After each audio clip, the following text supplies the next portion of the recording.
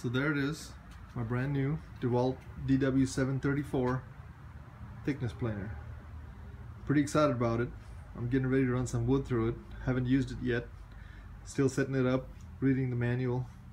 But for those of you wondering if you should get a planer or a jointer first, I've seen mixed reviews. If you have a really fixed budget, people say you should buy a planer first because you can kind of do both the work. But let me show you the manual right here. You read that section. It says if both sides of a material are very rough, if the material is cupped, bowed or twisted, the planer may not produce the desired result. Ideally, you should have at least one level surface on your material before you plane. Your thickness planer will work best with material that has been run through a jointer to produce one flat surface. If you do not have at least one flat surface on a jointer, see the following recommendations. And none of these are good recommendations.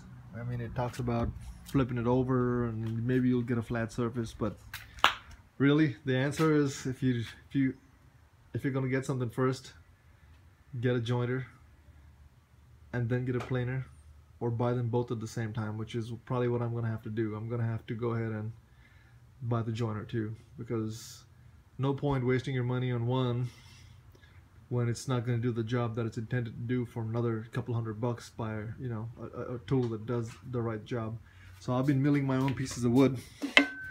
I cut this slug out of a round tree branch that it's almost, I don't know what this is. It's very heavy, very hard, very dry. It's been drying in my backyard for a couple of years now, and it came out of a tree stump, a tree round, like very much like this one. These are going to be coasters when I rip them in half. It came out of my cut down in my backyard, and I'm trying to get into that. I've been getting into making my own little pieces of lumber so I can make projects and everything else. Here, let me show you some projects that I made. I made a handful of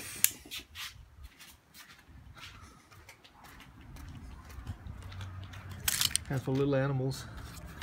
These are cut out of the wood from my backyard. And this is walnut. This is also the wood from the backyard. This is walnut, backyard, walnut. So some pretty cool little things, and I get a great sense of satisfaction out of making them out of stuff that I milled myself. It's pretty satisfying. So anyways, enough chatter. I'm gonna say it again. If you intend to buy them both eventually, get the jointer first, then get the planer. That's my recommendation. Now, if you don't have the money, or if you don't have any long-term plans of having both, maybe you can buy the planer and make it work. People build sleds and they put shims, and it'll take you 3 hours to do a job that should only take 5 minutes by running it through a jointer and then running it through a planer. But hey, if you have the time and if you have the patience to do it, go for the planer first. Also, I would recommend getting this Dewalt planer. It's $3.99.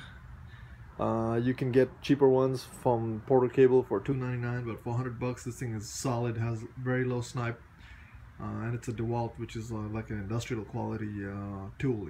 It's not for a cabinet shop probably, but it's not a homeowner brand. So anyways, thanks for watching, guys. Hope this helps.